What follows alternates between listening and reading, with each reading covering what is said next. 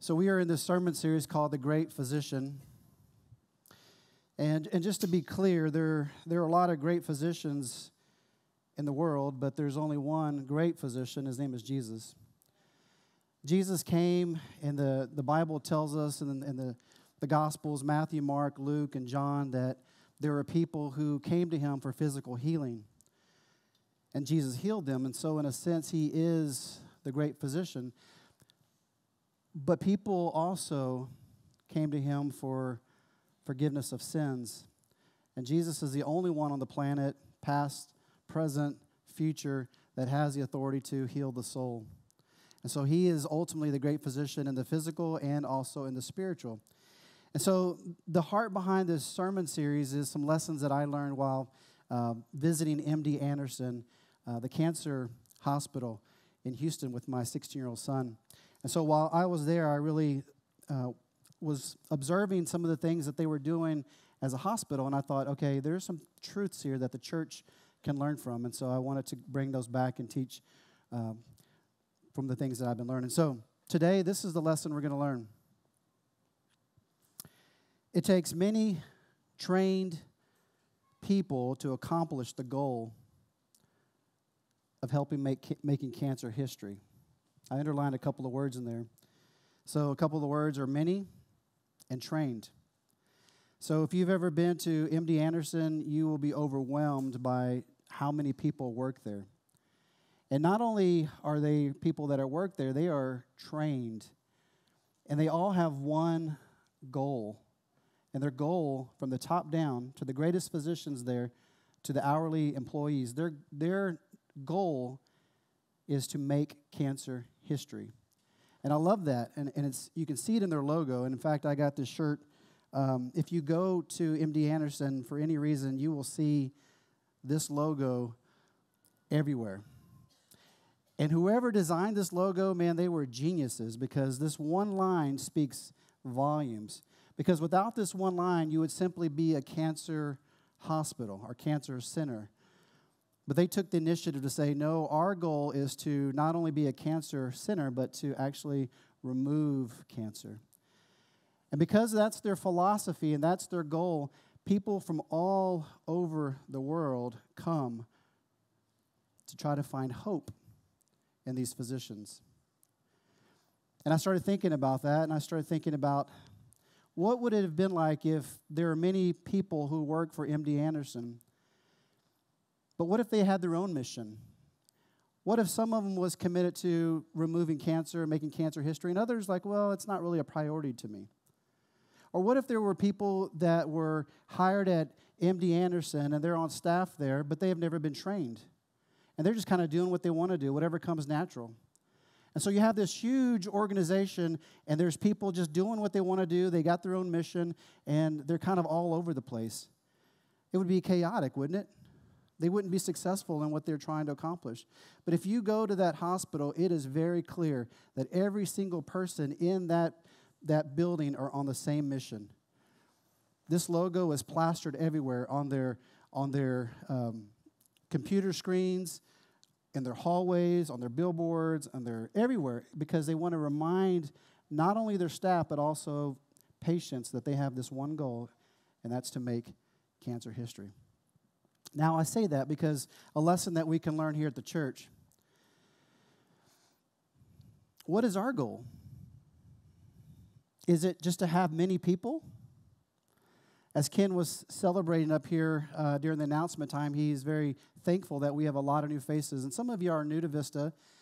We are a 12-year-old church, and we've met in a variety of different places, from a coffee shop to a cafeteria at the elementary school, and even a fire department. And so God has given us this piece of property, and God has allowed us to put this building into place. But 9 months ago, we have seen our numbers literally climb about 100 people. And so on one hand, we can say, wow, look how, praise God. I mean, I agree 100% with what Ken is saying. Praise God, look what God is doing. But if our goal is simply just to add numbers and not communicate a mission, then you're going to have a bunch of people who are here sitting, doing what they want to do. And in fact, if we don't train you, then I think we've missed the mark. We can learn from the hospital. The church should be about our mission is to make disciples. That's what Jesus told his disciples. In the purest form, this is what a disciple is. A disciple is one who becomes like his teacher. If Jesus is the great physician, he is the teacher, then our job as the church is to become more like Jesus. And so our logo,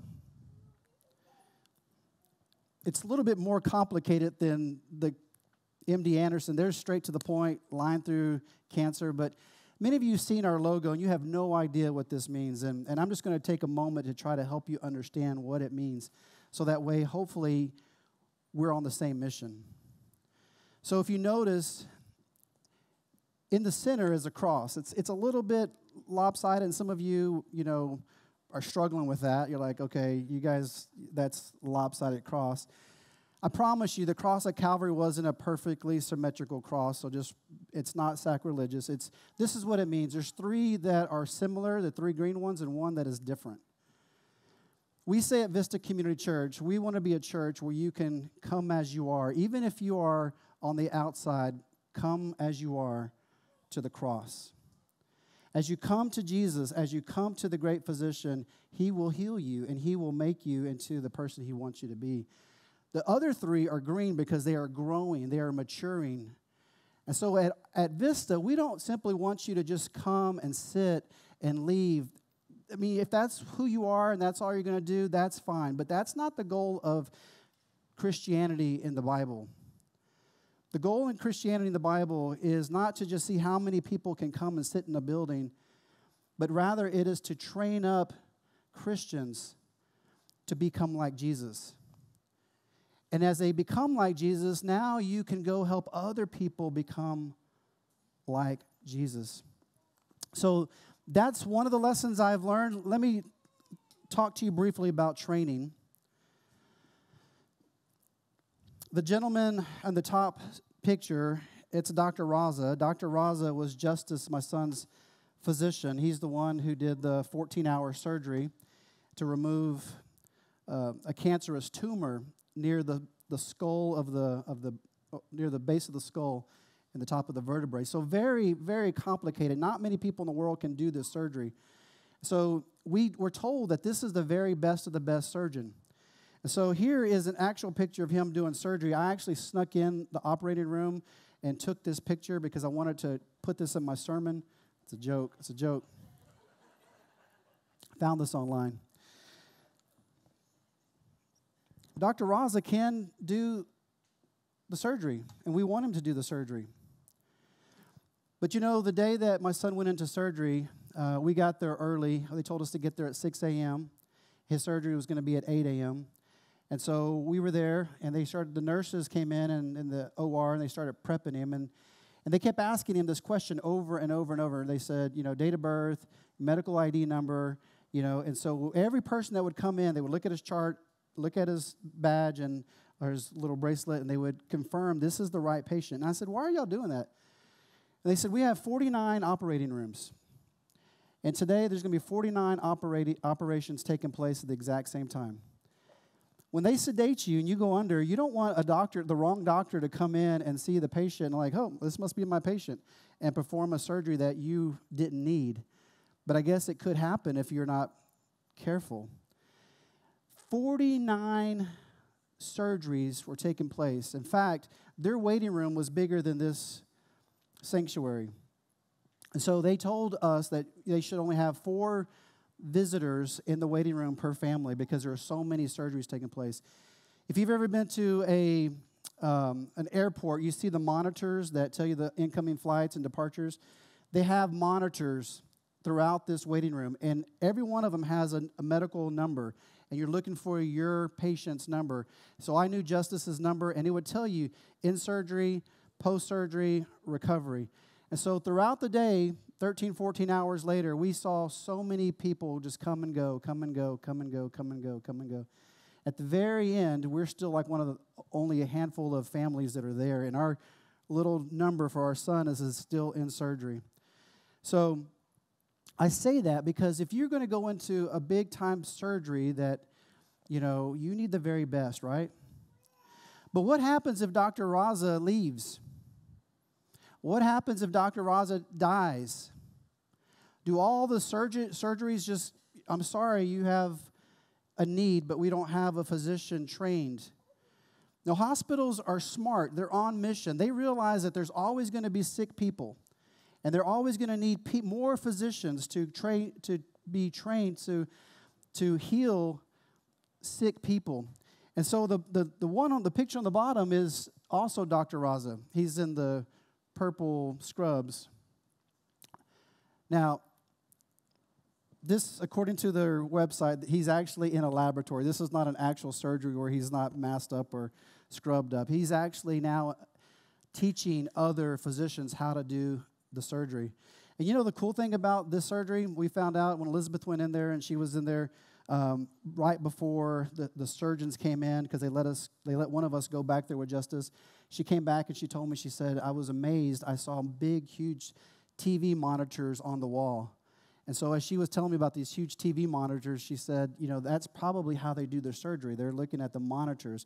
And so the point is that these doctors can do the surgery, but they also are training others to do the surgery. They have this saying that I was told, it's watch one, do one, teach one. So if you're a resident or an intern and you're trying to become a physician, a doctor, you have to go and watch the surgery. You got to take notes. You got to ask questions. But then at some point they say, okay, now it's your turn. You got to do it. And then you got to perform it successfully. And once you can perform it successfully, now you're expected to be able to teach other residents and fellows that will be following in your footsteps. Church, I really do believe that we can learn from this. We need a church that is training all of you to do what's right. Let me just give you a scenario, a hypothetical scenario. What if when we took Justice to MD Anderson, the very first person we saw that parked our car, because they had valet parking free for first-time patients, what if we showed up that day and Dr. Raza was there, and he's like, hey, I'm going to park your car. Well, that's pretty good service there. And so he parks your car and, gives you a little claim ticket, and then you go up, and then, we first go into the hospital, and then there's a security guard and also a greeter, and are you lost? You know where to go, and can we help you? And it's Dr. Raza.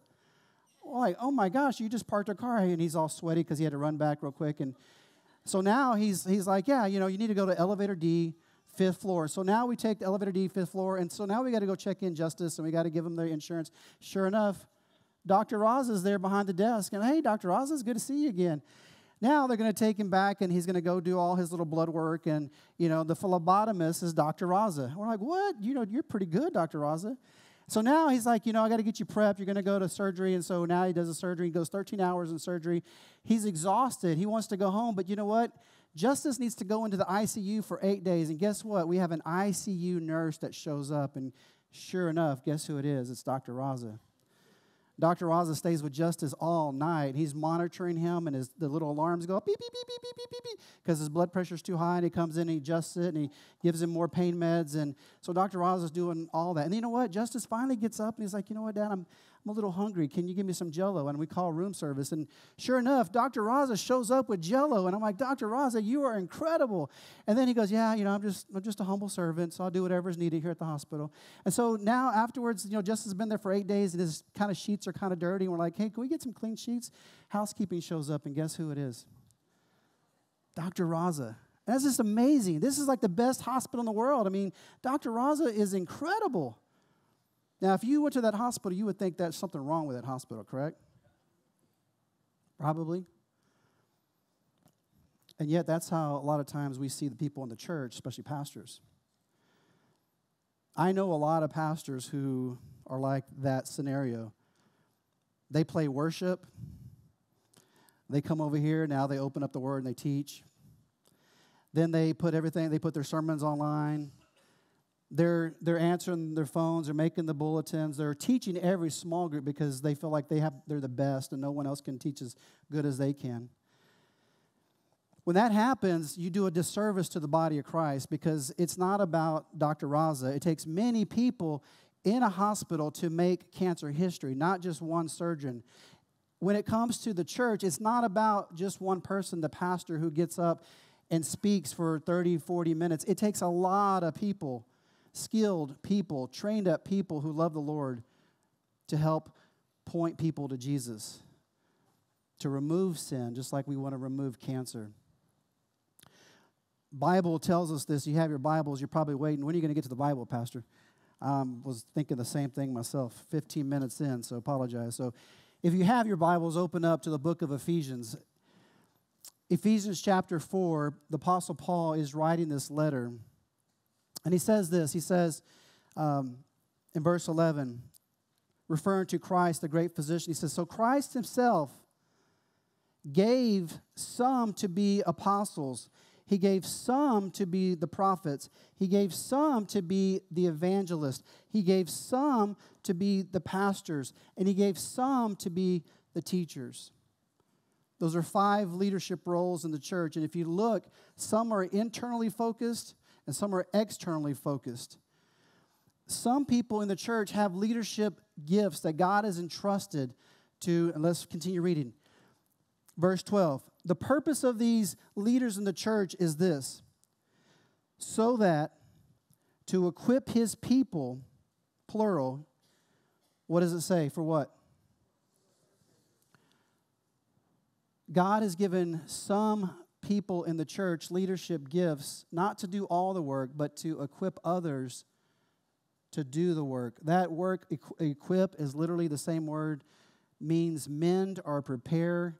It's the same word that Jesus, when he called his disciples to follow him, it says they were mending their nets. They were preparing their nets. They were fixing their nets so that they can go out and work. The same word is true. Jesus is saying that when we have people come, the goal is not to see how many people we can come and sit and like Vista Community Church. That is part of it, but that's not all of it. The goal is for us to equip each and every one of you for the works of service. The reason why this is important, let me continue to read. It says this, so that the body of Christ may be built up. When you think of the body of Christ, what do you think of? It's us, right? We are the body. In fact, if you look in the scriptures, there's no place in the Bible that says that the church is a building. It's always referred to as the body of Christ. And so we'll kind of dig down into that in a moment, but let me keep reading. So the Lord has given some to equip his people for the works of service so that the body of Christ may be built up until we all reach unity in the faith. Again, all of us, we're one goal, we're to mature. And in the knowledge of the Son of God and become mature, attaining to the whole measure of the fullness of Christ. Verse 14. Then we will no longer be infants. We're not going to be tossed back and forth by the waves and blown here and there by the craftiness of people and their deceitful scheming, but rather, instead, speaking the truth in love, we will grow to become a very Instead, speaking the truth in love, we will grow to become, in every respect, the mature body of him who is the head, that is Christ. And from him, the whole body, joined and held together by every supporting ligament, grows and builds itself up in love as each part does its work. A lot of confusing stuff in there, but Paul makes reference to the human body. So the tumor that my son had was removed, and it was very close to what is called the brainstem. How many of y'all remember in your science class what the function of the brainstem is? I didn't really know much about it. The doctor started telling us that the brainstem really determines your speech, your hearing, your balance. You start messing with your brainstem, and it's going to affect other parts of the body. And so you got to be super careful because it's a very sensitive place. And I started thinking about that. I started thinking how God himself has designed the human body, right? The human body, from the brain to the heart to the vital organs to your skeletal system to your white blood cells that fight infection, everything has a purpose. And if there's a part of your body that is not doing its job, then the rest of the body begins to shut down. And I think that's what Jesus is trying to say. If he created the human body, he also created the church, which is a spiritual body. In every part of this church, we have people that must be doing their part. Because if you don't, it's going to shut down. And I'm just going to be honest with you. I am so thankful for the people that we have here at Vista. Now, I'll be honest with you. If you were to come up to me today and say, Pastor, I need you to turn on the audio-visual soundboard, I couldn't do it. I couldn't turn these lights on. I mean, I'm not technical. I couldn't even do the VCR thing back in the day when, the clock changed and that kind of stuff. That's just not who I am. When it comes to our budget, ask our elders. They talk to me about the budget, but our elders are really good at managing the dollars because they want to be good stewards of the financial money that comes in and out of this church. That's not my strength. In fact, if I had to lead worship, I couldn't do it. You don't want me leading worship. I'm really probably good at maybe 2 or 3 things. One is drinking coffee. I can do that. But I can't make coffee. In fact, I've never made coffee here at Vista. Someone came up to me the other day and they said, Pastor, the coffee machine is not working. I was like, I don't know how to, I'm sure it's easy. I've just never, no one's ever trained me, And so I got that excuse, no one's ever trained me. And so, but I can drink coffee. I also can greet you at the door. That's a gift that God has given me. I don't do that just because I feel like I should. I like doing it. And I like to get up here and open up God's Word. When I open up God's Word to you, the people that I've talked to, and they say, Pastor, we like your teaching. The reason why they like my teaching is because they said, we can understand what you're trying to say.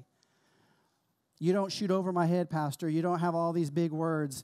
And honestly, they're paying me a compliment, but really I only think on an 8th grade level. So that's kind of, that's as good as it gets, I keep the cookies on the lower shelf. Kids can understand what I'm trying to say. Teenagers can understand. And then most of you adults can understand as well. But that's who I am. But I can't do every other thing. And y'all shouldn't expect me to do it because the scriptures clearly tell us that I have a role is to equip people. Other people have roles to equip people. We not only want to be the body of Christ here in this building, but some of those gifts are external gifts of evangelism. We want to be the body of Christ in Castroville, Rio Medina, Hondo, Lacoste, Petrenko, San Antonio. We want to keep on reaching more people. But the way we do it is we have to keep on training more people. So let me ask a couple of questions here. Every part of the body must do its work. Do you know what your part is? Maybe you haven't discovered. Maybe you grew up in a church that never expected you to do anything. All they wanted you to just come and sit and listen. Well, we need to figure out a way as a church. We need to figure out a way to help you grow and to help you find a place to serve and to help you to give back to this church and to strengthen the body of Christ. And so next week, we're going to have this handout in your bulletin. And so this is basically all the ministries that are available at Vista. If you are a member of this church, when you become a member, we tell you during the membership class, we expect you to be involved in a ministry. And the reason for that is because you're committing to this church. So we're saying one of the commitments is that you're not just going to come and sit. You're going to actually come and serve. If you're new to this church, I'm not going to push you into a ministry. You need to figure out if we are a good fit for you as a church. And if we are, and you want to become part of this church, that's the next step. So, and again, I'm not just saying that because we need more people serving, which we do, but I truly believe it's biblical. I believe it's God-honoring. I've often said, and not to give too many illustrations, but often said that some churches are like cruise ships. Y'all have ever been on a cruise ship? I've never been on a cruise ship. Someday. So on a cruise ship, you pay your money, you come, and 20% of the people are serving you. 80% are just going along for the ride and enjoying the ride. That's what a lot of churches' philosophy is. That can't be a healthy church. In fact, I think the healthier option would be a battleship. If you've ever been in the military and you're serving on a battleship, everybody's got a responsibility. If you're part of the body of Christ, you have a responsibility. You can't just say, well, no, I'm just going to come and sit. Well, you're not really part of the body. You're actually, to use this word loosely, you're becoming cancerous, because a rogue cell, when it does what it wants to do on its own, it's a cancer to the body. It actually starts to destroy the body. And you know what? In the physical realm, what you have to do with cancer? You got to remove it. And I'm not saying we're going to remove people who aren't serving, but I'm saying if you want to be part of the body, you need to be contributing to the health and the growth of the body. Now, I say all that. Just real quick, and I'm just going to take a moment to kind of just cast a little vision here, and I won't take too much time. So when I told you there were 49 operating rooms at the hospital, what would happen if they ran out of space? You'd have people that didn't have places to get operations right. I'm going to give you a real example. So my son Justice is going to have to go get what's called proton therapy. And so we went in there and we were talking to the oncologist, the radiologist, and he said, we're in no hurry to start this radiation. And he said, in fact, we have only a few machines and we're backed up. He said, we got people on a waiting list trying to get on these machines. And then he said, the earliest appointments are 4:30 in the morning, and the very last ones are 11 o'clock at night. And he said, so we're in no hurry to get you in. And I'm thinking, you better find us a way to get in this. And he's like, we'll get you in the rotation. But they're breaking ground for a brand new facility next door, and they're going to put in more machines, more doctors to get more patients treated. In fact, my son, the very first week he goes, his appointments are at 10:30, not a.m., but p.m. Isn't that crazy? They're going to go. Now, I say all that, why? Because here are a few options. I'm just going to throw this out there. This little bit of tongue-in-cheek here, so don't buy too much into this, but this is just the way my mind works. Either A, we go and build more space, which is not an option right now. We're just barely paying off this space. Or B, we look at going to a second service. Now, I say that because if the hospital is serious about more people coming to get help, shouldn't the church be just as serious about seeing more people come to Christ? But that's going to require more workers. That's going to require more leaders. That's going to require more of us giving and not just sitting. Now, I'm just casting that out there between you and God, but that's my role as a pastor, is to equip and prepare. So, that being said, let me close with a couple more verses. Shift gears just a tiny bit here. If you have your Bibles, turn with the book of Mark. And if not, look up here. I'm going to give you a real tangible piece of a person who was healed by Jesus, and then turn right around and begin to serve Jesus and other people. Here's what Mark 1:29 says. As soon as they left the synagogue, they went with James and they went with John to the home of Simon and Andrew. Simon's mother-in-law was in bed with a fever, and they immediately told Jesus about her. So Jesus went to her, he took her hand, and he helped her up. The fever left her, and what did she do? What does it say? What? She began to wait on them. Here's a woman who is in bed, dying of a fever. They're very concerned. They go to Jesus. Jesus comes to Peter's house. Simon Peter's mother-in-law is there. Jesus heals her. She gets up, and now she's grateful, and now she wants to not only serve Jesus, but the disciples.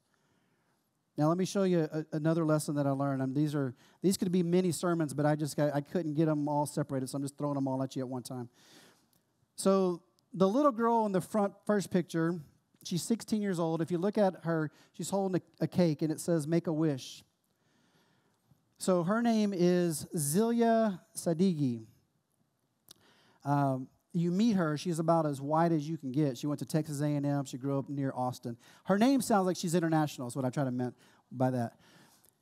Because when I first saw all the names, there are Dr. Raza, Dr. Hannah from Egypt, Dr. Amid. You got all these people from all over the world, the best of the best doctors coming here. And I saw her name, and I was like, okay, another person from another country. And we met her, and she's born in Texas, lived in Austin, Aggie. Anyways, too much information there. So at 16 years of age, she was diagnosed with a tumor, a brain tumor that was 3/4 of the size of a Coke can. And the doctors told her that, they told her parents, they said, you need to have this conversation with your daughter. Whatever you want to tell her, you need to tell her because she's probably not going to make it through surgery. So she went through surgery, and they said if she does make it through surgery, she's probably going to be paralyzed. So doctors went in, and they removed this cancer. And this article that I read about her online, you get a lot of stuff on people online. So she started immediately at 16 doing this to make sure she had all her fingers. She was touching her, and she was doing a self-diagnostic test on her. She had already wanted to be a doctor since she was a kid. When she found out she had cancer and they removed this tumor and she survived it, she knew what she wanted to do with her life. She wanted to go and help others. In fact, she's now a doctor at MD Anderson. Oh, I don't know what I did there.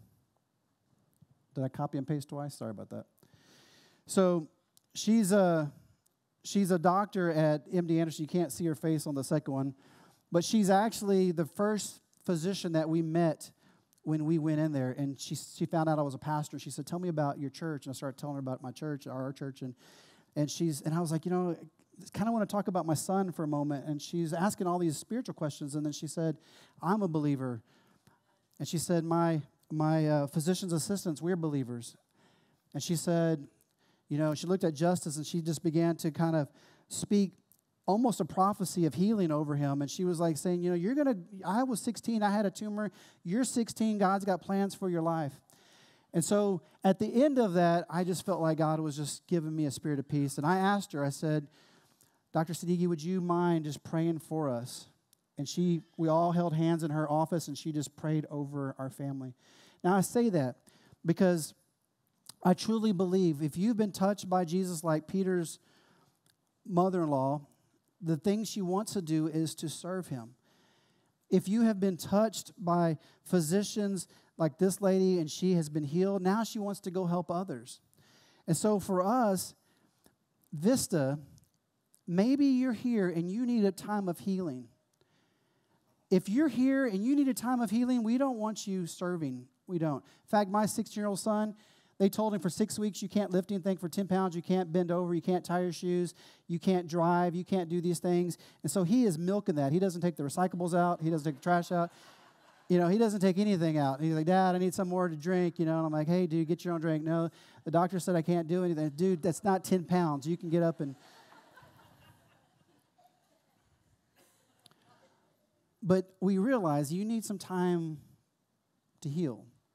Maybe you're here for the first time, and I'm talking to you about serving, and you're like, Pastor, I just need some healing. Vista is a place for you to come in and just sit. I'm not gonna push you into ministry. Just come and sit. You just need some healing, whatever's going on in your life. But maybe you're healed, and you're just used to sitting on the spiritual bench. God wants you involved. He doesn't just want you sitting and soaking. He wants you sitting and serving.